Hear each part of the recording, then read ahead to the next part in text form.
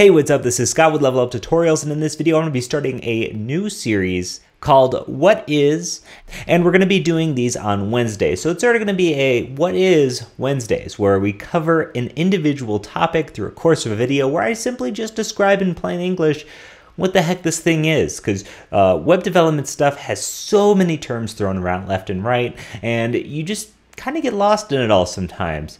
So to honor my new React series, I'm going to cover React in this video. The topic of this video is, hey, what is React? What is it exactly? And how does it sort of help me in my day-to-day life if I'm not familiar with it? So if you have any more topics that you want to see covered under What Is Wednesdays, where I do a dive into what exactly this thing is, let me know in the comments and I'm going to get to them. So let's get started right now.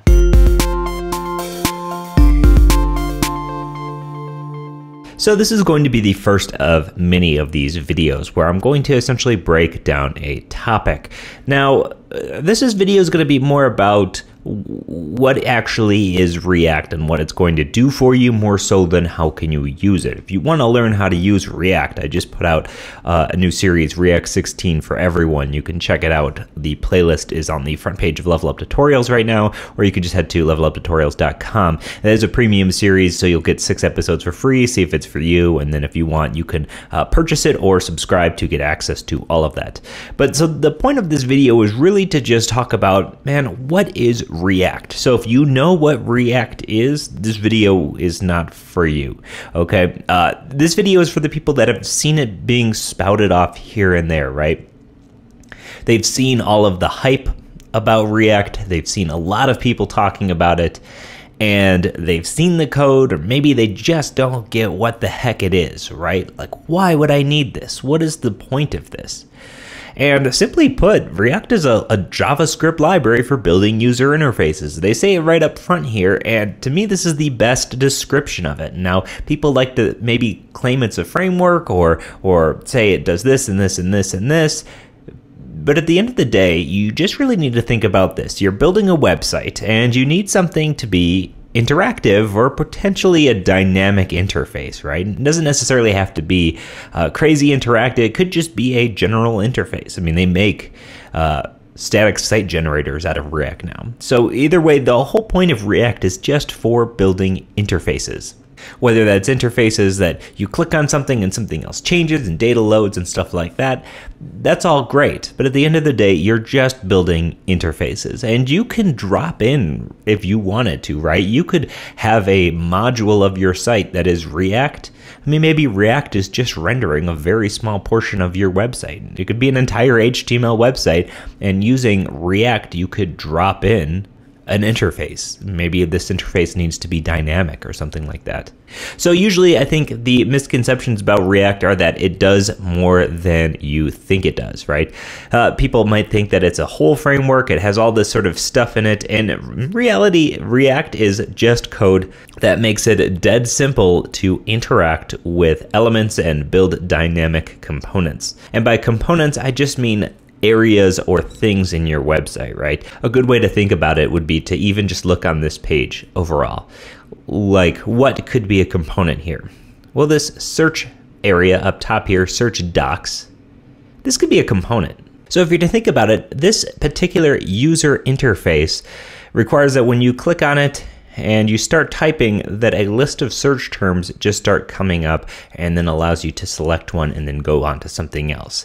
But this thing just sort of doesn't happen with basic HTML, right? And you couldn't necessarily do all of this in the same way server side or something like that. This requires that when the user in the browser starts typing something, some dynamic stuff happens and some interfaces change or load or something like that. And so that's really the purpose of React, right? It's to build cool stuff like this, stuff that is dynamic. Now, let's talk a little bit about what React looks like. And if we kind of scroll down here, we can see some examples.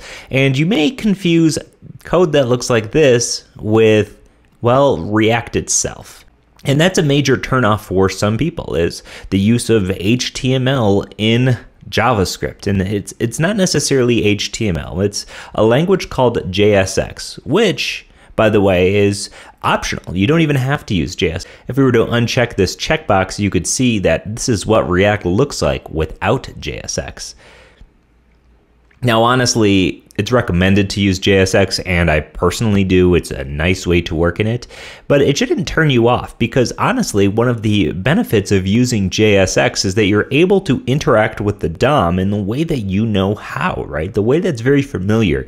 You've been writing HTML for all of these years, and now, well, we can write HTML in a way that's 100% connected to JavaScript. And it's really connected in a nice way that you can interact and have events and have state and have encapsulation and all sorts of really great stuff that you can't have with HTML. Not only that, but it provides some sort of structure where a component sort of encapsulates everything that a component would do instead of writing a bunch of jQuery, right? Because when you're writing a jQuery, you have your code that's interacting with the HTML and sort of does its stuff. But at the end of the day, those two things are entirely separate and they're interacting with each other. Here, this whole thing is encapsulated in one little thing here, and it just makes working with it just one-to-one super duper easy. In addition, components also have something called state where, well, you can change their state. And I had someone ask me that, to do a what is video on state, which I'm going to do, like what is state? But in the essence of this, you could think of it like a toggle. The toggle has two states, on or off, right? And with React, you can set that into the component, this on or off value, and you can trigger it, change it, whatever, and then do something with that value further on. It's nothing groundbreaking in that regard, but the fact that this state lives within this component is, again, a nice way to encapsulate everything. Now, lastly, we have some really cool stuff. The fact that you're building components, I like to describe these, I don't know if this is a great metaphor or analogy, but as Lego blocks, right? You have these blocks that you're creating, which are components, and you can connect them together to make things. And the reason why this doesn't hold up entirely is because React has this parent-child relationship, obviously, that Lego blocks don't. But what's cool about this is that you can grab these different components from elsewhere, from NPM, from the internet, right? Something someone else has written, and you can drop it into your project and use it without having to write it. And they can be these macro things that generate full-on tables and charts, or they can be very micro, like a simple toggle component that simply just makes it so you don't have to write those state changes all the time. And these kind of things allow React to be so flexible. It's one of the reasons why it's really just absolutely blown up in the community.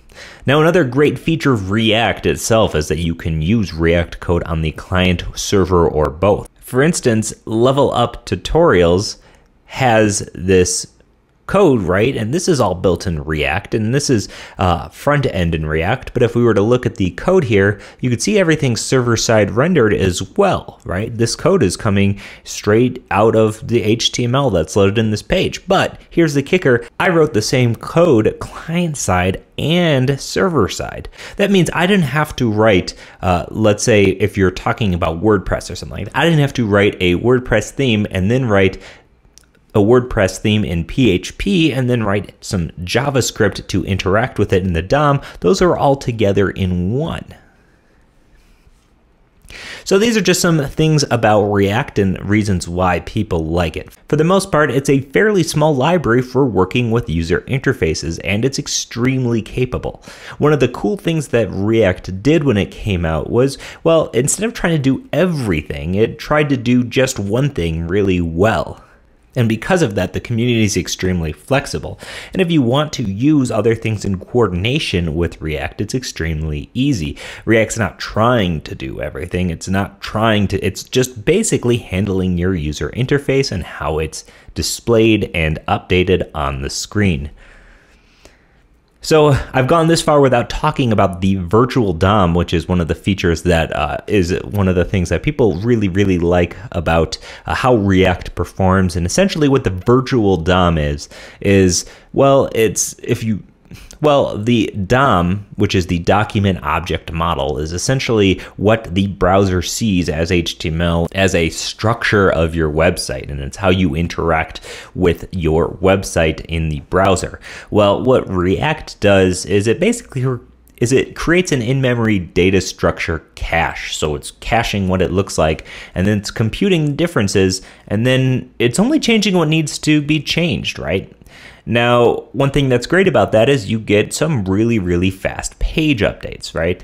When you change things and move things around, the only thing that needs to be changed is changed and everything else stays put, and therefore React can be extremely fast. Again, I mentioned this parent-child relationship as well, basically where data comes down from one component into the next, and it greatly mimics how you generally think of HTML structure overall. If you look at some of my code right here, you can see we have something like a toggle that wraps around a user menu wrapper, that wraps around a user menu icon, that wraps around a gravatar.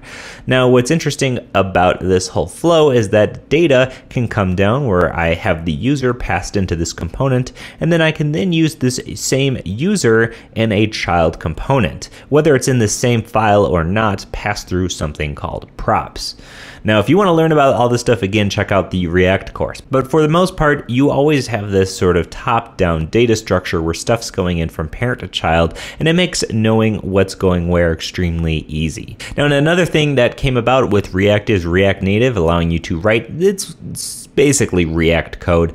You can write essentially code that looks just like this. The only difference is you're using custom components built by Facebook that interact with native APIs to build real native applications, like not a wrapper around an HTML site put into an app, but a real application. And that is something that's extremely powerful and really you couldn't do before, right? Applications with JavaScript, you just couldn't. So again, all of this stuff, you hear the words JSX, you hear virtual DOM, you hear state, you hear things like Redux, which actually isn't part of React itself. You hear all of these things and think, gosh, React seems complex, and I don't want to write HTML inside of JavaScript. But at the end of the day, like I mentioned, that React is simply just a way to write user interfaces. You can use it as much or as little as you want. You don't need to build your entire app in React. However, like I said before, because React can be server-side rendered, building your entire site in React is not a terrible idea. In fact, there's a reason why it's really absolutely blown up. Now, another great thing about React is that it teaches you some actual legit JavaScript skills that you don't get from other frameworks. One thing I really like about React is that things are just based on JavaScript. For instance, we have a component, which is essentially just a class, right? Instead of being something far out of JavaScript world, we're defining a new class, and all it's doing is extending an existing class, and that class comes from React. That's what gives this component some of its powers, right? And even though there is some jargony stuff here, we still have a constructor, we have methods in here, and we're using just straight up JavaScript. For instance, it doesn't try to do looping or anything like that for you. There's no ng or for loops and stuff built into React. You actually use legit array functions from JavaScript, and you see things like map and .filter and reduce being used, and those things can be scary for uninitialized JavaScript developers or even web developers at all, right? If you haven't used that stuff, it looks scary. Arrow functions, all this stuff looks scary. But the great thing is that these are skills that you take with you outside of React. They're not React-specific skills. This is straight-up JavaScript skills. So another reason I really love working in React. Now, let's talk about something else you can take with you. You can take your JSX and React code with you as well. There's a lot of other libraries that interface with React's API. For instance, we have Preact, which is a 3 kilobyte alternative to React with the same ES 2015 API. So what's cool about Preact is that this library aims to be able to be not necessarily a drop-in replacement, but a replacement for React nonetheless. That's not going to make you feel locked into a Facebook project, but more or less feel right at home building your components. And another one is Inferno, which is a super fast library. Although I don't know what the current speed comparisons to the latest version of React is. They do say it's 5 times faster than React, but honestly, I'm not sure if this has to do with the latest version of React, which is a notable improvement on performance. And some quick things about the history of React, just so you know a little bit here. It was created by Jordan Walk, an engineer in Facebook.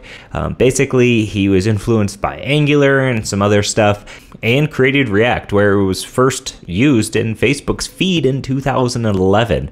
And so it had been around for a little bit before it was open sourced in 2013. And when it was open sourced in 2013 is really when it started to catch on.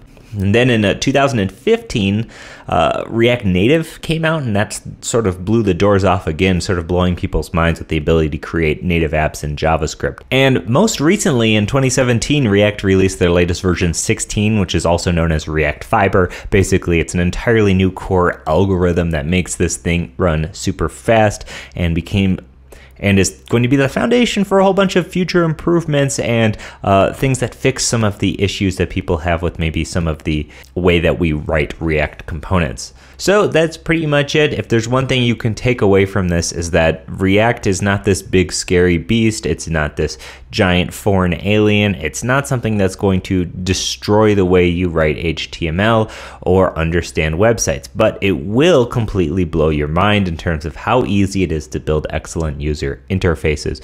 One of the reasons why it's so popular, although it is polarizing when people see things like HTML and JavaScript, as well as the general look of React, it can definitely put some people off. But for those people, because I was certainly one of them, I was initially put off by the way React looked and felt. I would recommend that you plow through that and learn it, because honestly, nothing has made me a better developer than learning React. And I feel like I can say that confidently. So check it out, reactjs.org. If you want to learn more about React, head over to leveluptutorials.com, where you can become a pro and get access to the latest React 16 for Everyone series. You can check out the preview videos here and see if they're for you. I teach you how to build a really cool app. So check it out. Thank you so much for watching. Let me know what other topics you'd like to see me covered on What Is Wednesdays. Okay, just leave something you would like to see covered in the description below, and I will get to that when I can. I'm going to try to do one of these a week. So hopefully as we go here, we end up building a huge library of what is sort of definitions about stuff. Thanks so much for watching, and I'll see you in the next one.